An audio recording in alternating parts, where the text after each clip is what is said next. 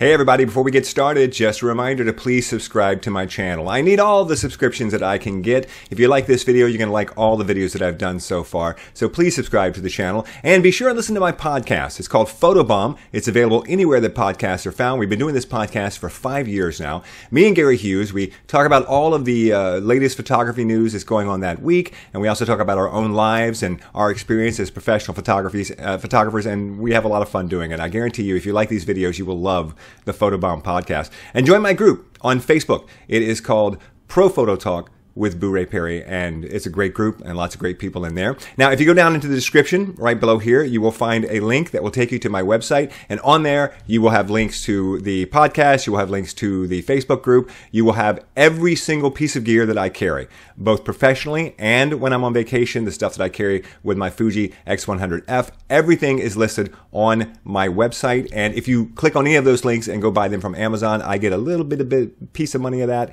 and it helps to keep this whole thing going. So please feel free to use those links when you go shopping on Amazon.com. All right, so this is a big video, and I've been thinking about this video for a few days now.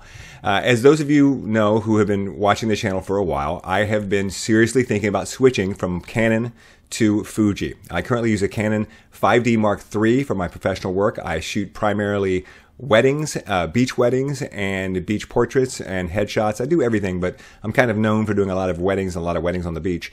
I use a Canon 5D Mark III. I've been using it now for almost 10 years. I love that camera. It's been very, very good to me and does incredible work for me.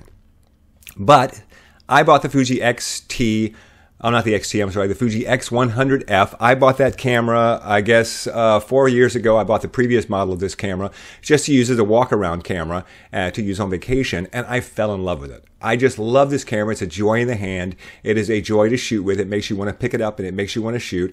And this started me flirting with the idea of actually maybe switching to Fuji for all of my gear. And I've done a video about this. If you look, I believe it should be right about here, right up here. I'll have a link, which is a video where I discuss in detail my thoughts on whether I should switch to mirrorless, when I should switch to mirrorless, and which one I should switch to. So go check that video out. We're not going to talk about that today. What we're going to talk about today is the fact that I actually got my hands on a Fuji XT-3. So it was sent to me. A friend of mine loaned it to me. And with the big 70 to 200 millimeter equivalent f2.8 lens. And I have been using this camera this week professionally to, run it through its course and find out if it really can do the job that my 5D Mark III has been doing for me for so long and doing so well. And the reason that I was doing this is that my 70 to 200 millimeter lens for my 5D Mark III, my Canon lens, the lens mount, the screws came out of the lens mount, and I sent it off to Canon Professional Services to have them fix it, and they came back and said that they don't service that lens anymore. And even if they had the parts, they said, we wouldn't service that lens anymore. We don't service that lens anymore. So I had to send it off to a local repair shop, and I thought, while I was doing that, if I have to replace this lens, it's going to cost me $1,500, $2,000. If I have to spend that much money, I might as well go ahead and make the jump. I might as well go ahead and switch to mirrorless. So that really got me to thinking about if I was going to make that jump, am I going to switch to Fuji, or am I going to switch to Sony, or am I going to wait and maybe switch to the new Canon when it comes out with 2 card slots? Because that's a deal killer for me. I can't have a camera without 2 card slots, and the Canon R only has 1 card slot. So I really started to think about it, and then my friend loaned me the Fuji XT-3. Perfect. So now I get to spend a week or two shooting with the Fuji XT-3 and really get a feel for it. So here's what I discovered, and it's important to realize watching this video that all of my videos are personalized to me. If you're looking for a video that just breaks down pros and cons and what this camera does and what that camera does in a very non-objective way, then I am not the person for you, and this is not the channel for you. I'm not a professional reviewer.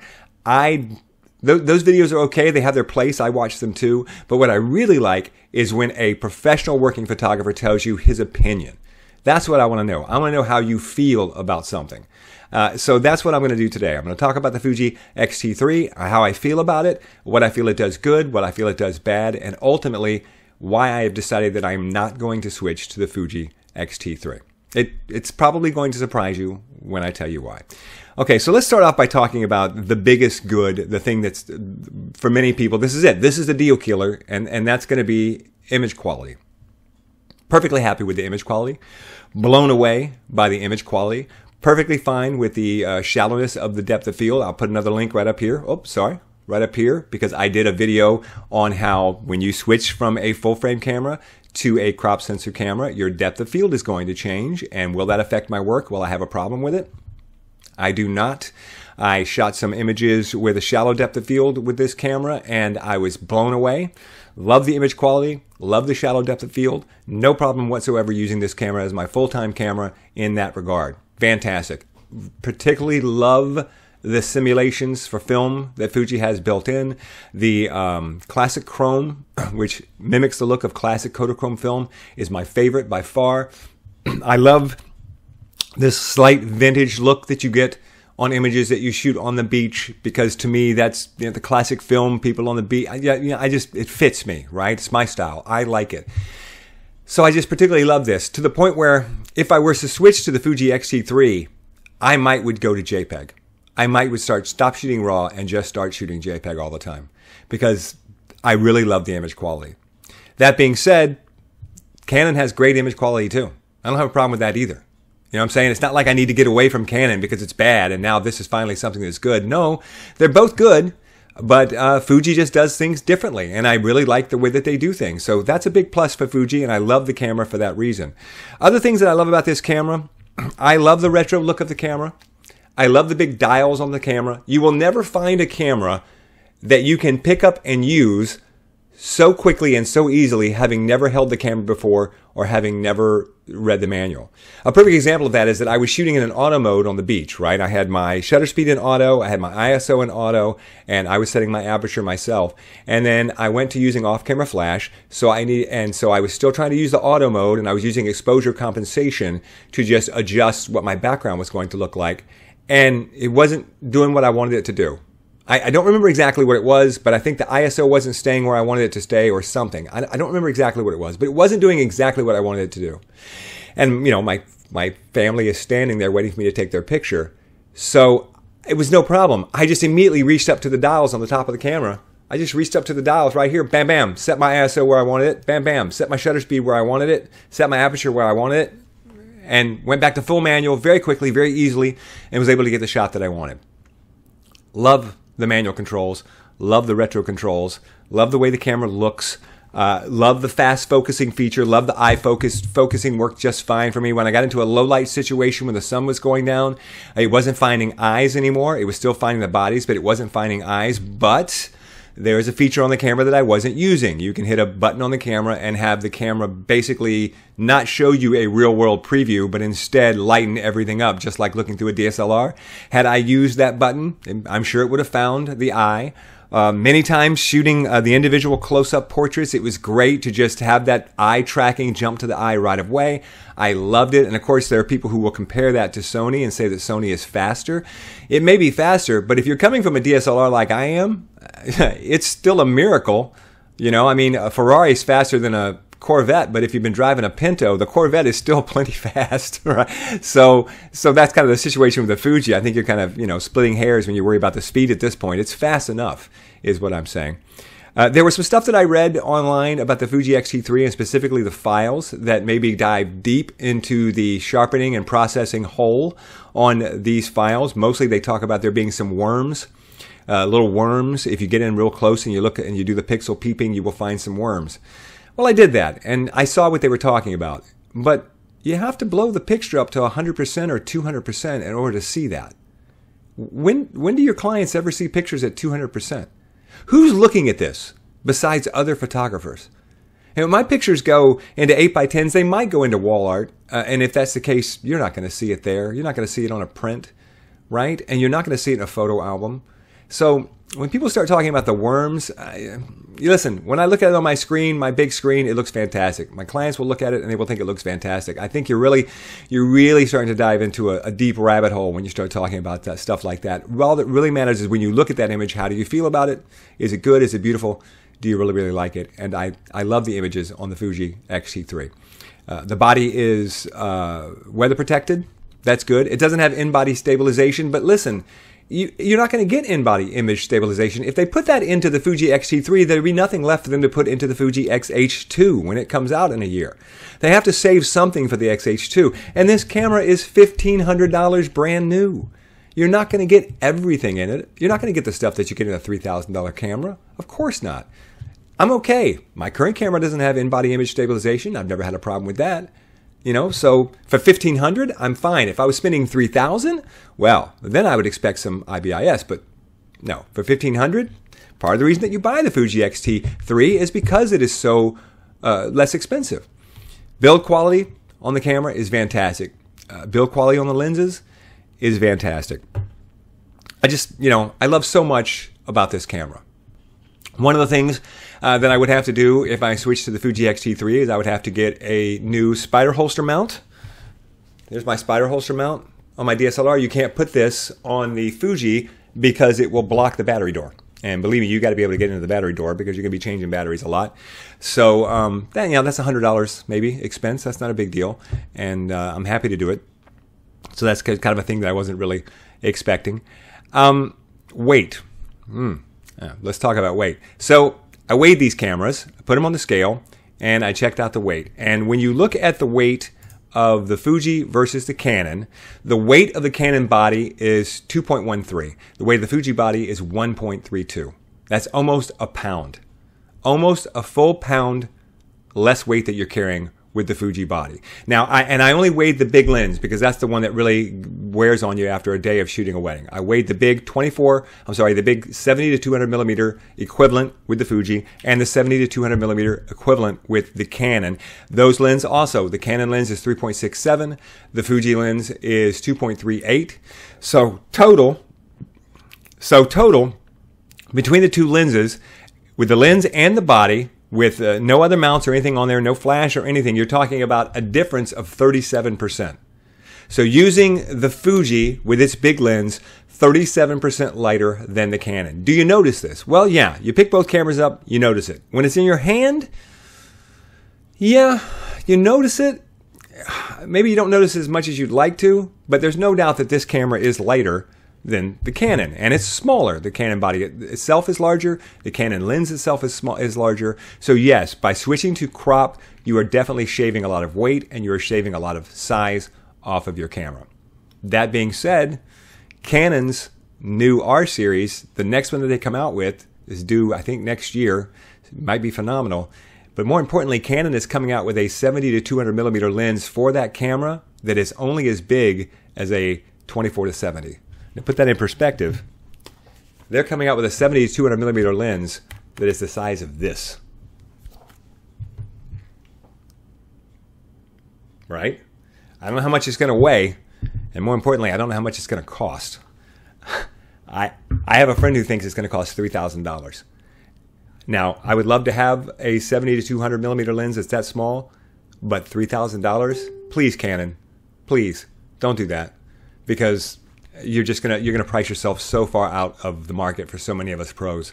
Try and keep that lens down around $2,000. If you get less than $2,000, that'd be great, but of course they won't because their current 70 to 200 millimeter lens is $2,000. So it's gonna be at least $2,000 versus this, which is $1,300, $1,500. I'm not sure. So yeah, price, huge factor. That's another big factor. If you go the X-T3, wow, are you saving money? Your lenses are cheaper, your camera body is cheaper. You are really going to save money by going with the X-T3, and that's very attractive to me. I am a businessman, and the bottom line is important. So, a lot of great reasons, a lot of really great reasons to switch to the X-T3 from the Canon. But one big reason why I can't do it. And I expect that the comments will probably blow up a little bit, and people will say, this doesn't bother me at all. Maybe it doesn't bother you. Great. If it doesn't bother you, great. But it bothers me, and it's a deal killer. And it's ergonomics. It's the grip. The grip, I can't get past the grip. Okay, let's take a look at this.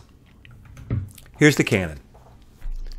If you look at a Canon camera, if you look at a Nikon camera, if you look at Fuji's own top-of-the-line camera, the XH1, they all have the same sort of grip. It is a pistol grip, and it has a trigger forward.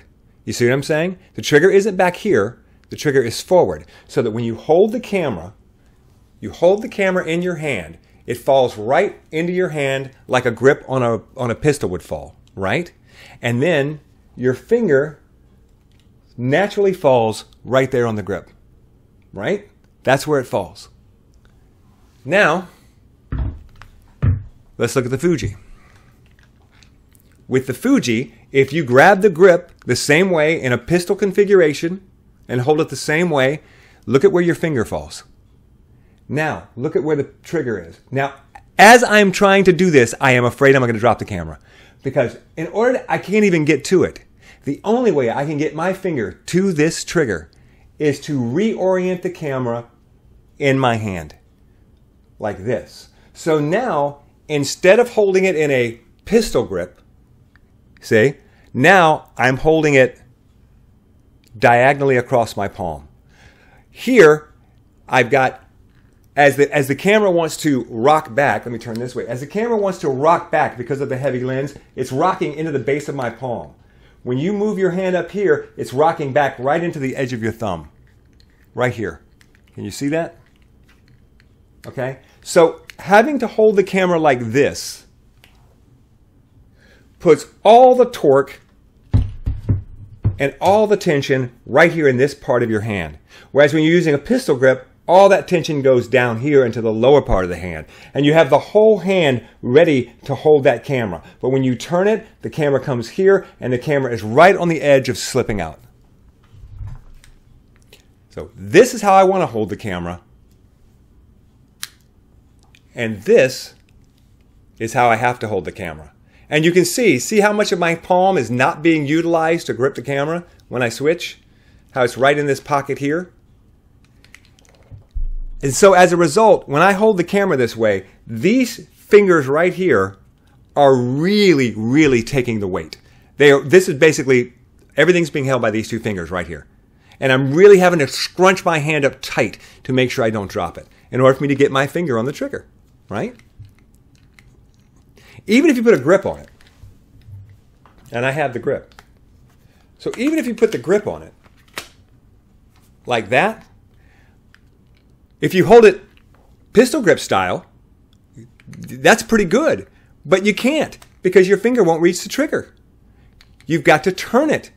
And now look, the pistol grip in the back, here's your hand in the back, right? And when you turn, look, now this part of your hand right here is getting away. And now you're putting it into the thumb area here instead of it being locked in here. I hope you can see this good, right?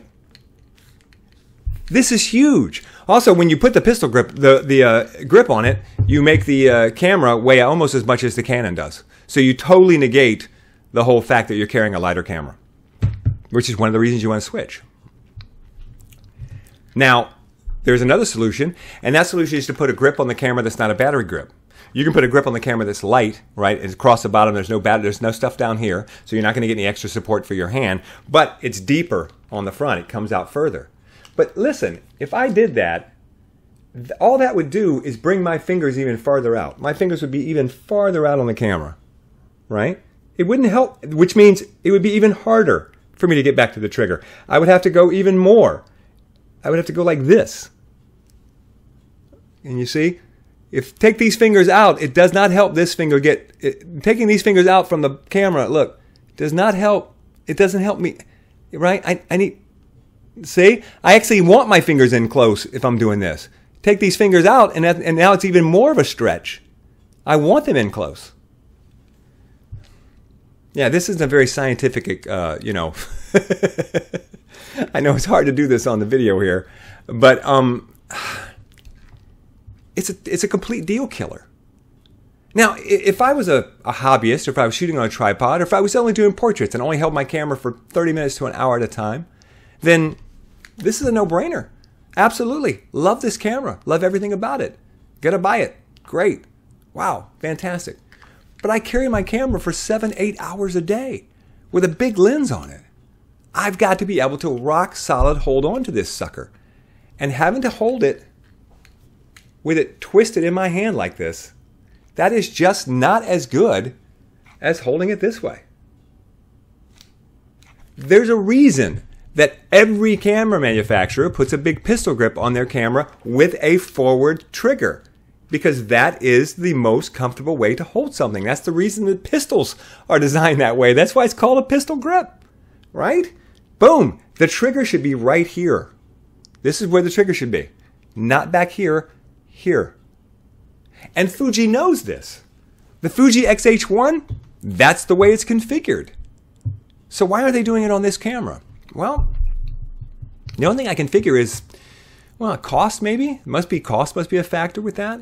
But also maybe it's because they're trying to distinguish between the fact that the X-H1 and the soon-to-be released X-H2, hopefully, is supposed to be the big pro camera. Whereas the XT3 is a camera that's what we call prosumer.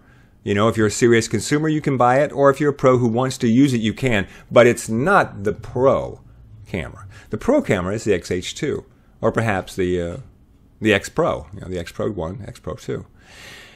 But it's disappointing because to love a camera so much and to have ergonomics be the reason that you can't buy it, wow, right?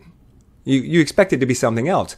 There's nothing else. There's nothing else about this camera that is a drawback that would stop me from purchasing it. And there's so much about this camera that I love that makes me want to purchase it. Absolutely. But for a full-time wedding shooter holding his camera 5, 7, 8 hours a day, no.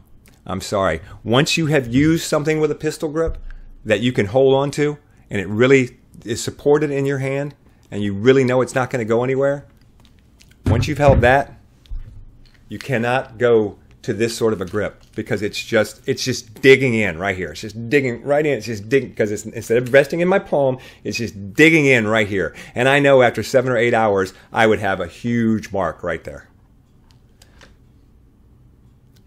It's a shame. So what does this mean going forward? Well, the Fuji X-H1.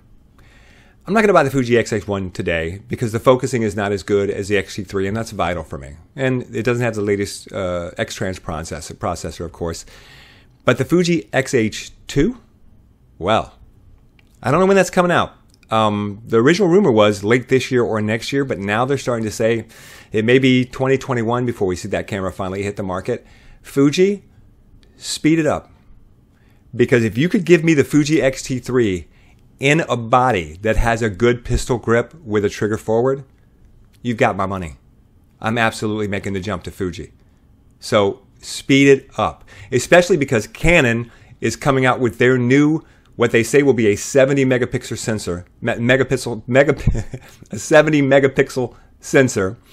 They're supposed to be coming out with that next year in time for the Olympics. Okay, you need to get the X-H2 out. Because if they come out with that camera and it's awesome, and they come out with that 70-200 millimeter lens and it's short, and it's in the right price point, it's going to be really hard for me not to stay with Canon. It's going to be really hard for me not to just buy an adapter and piecemeal switch over to the new system. Although it's not going to be really hard if Canon prices their stuff through the roof, which is what I'm really afraid is going to happen. I'm afraid that what's going to happen is that it's going to be $3,000 for that 70-200 millimeter lens, and it's going to be $4,000 for the camera body. If you can come out with the X-H2 and you can price that thing under $2,500 with the current lineup of lenses that you have, done, sold. Take my money. I'm switching. But right now, you just don't have it. You don't have a camera with the ergonomics that are needed by a full-time wedding shooter who's not getting any younger, and the quality and the image that is built into the X-T3. You've got the X-T3, and it is fantastic. But I've got to have a better grip. I've got to have that trigger move forward. It's not just a question of the grip, it's the trigger.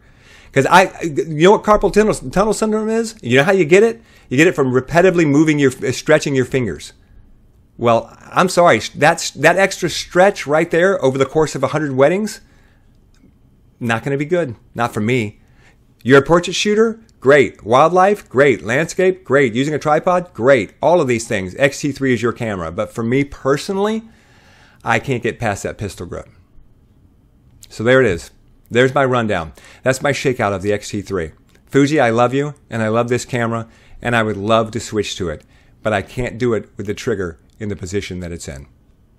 Thanks for watching. Be sure and subscribe to the channel below. Be sure and go and check out my website, which has got everything on it. My podcast, it's got my Facebook page, and it's got all the gear that I carry and all the gear that I use. Thanks for watching, and Stay tuned.